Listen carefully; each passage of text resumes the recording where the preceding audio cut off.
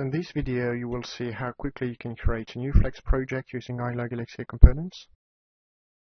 So I name it Project Sample, then I go in the Library path, Add Switch, I go to C Program Files, IBM ILOG Elixir 2.5, Frameworks Libs, and then I take the switch. Since I purchased Elixir, I have access to source code. So it's located under C, Program Files, IBM, ILOG, Elixir 2.5, Frameworks, Projects, ILOG Elixir, Source. I need to add another switch, which is the locale. So out of the box we ship English and Japanese, and you can translate to other languages. So Flex Builder is setting up. When I switch to the design view, I can see all of the Elixir components. Let's drag and drop calendar, for instance, and use the property sheets on the right hand side to make it full screen.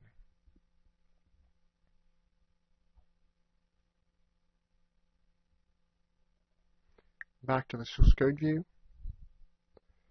When I select calendar and press F1, as you can see the help is integrated. Other option, you can access it from the Help Out Content menu. So here you have both the developer's guide and the language reference guide.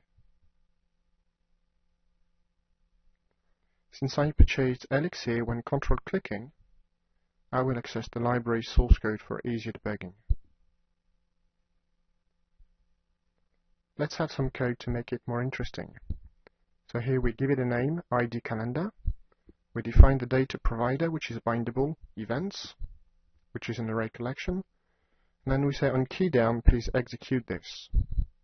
So we're going to pick the start time, the end time, and give it a dummy name of new event. Let's run it.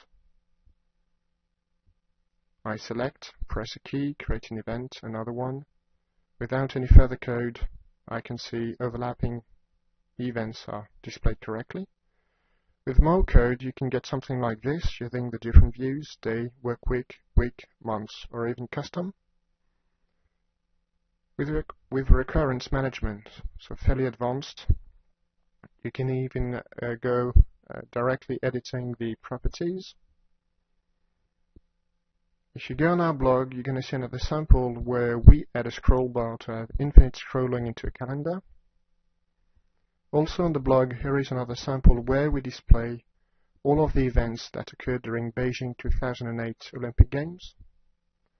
Also on the blog, a third sample, an air one, where I can drag and drop ICS files from my desktop. Please have a look at the other videos, including the Elixir overview of the custom app creation process. You can also easily download a fully functional trial or test some live demos, as well as visit the product blog loaded with coding tricks, tips and samples, or navigate to the forum for any technical question you might have.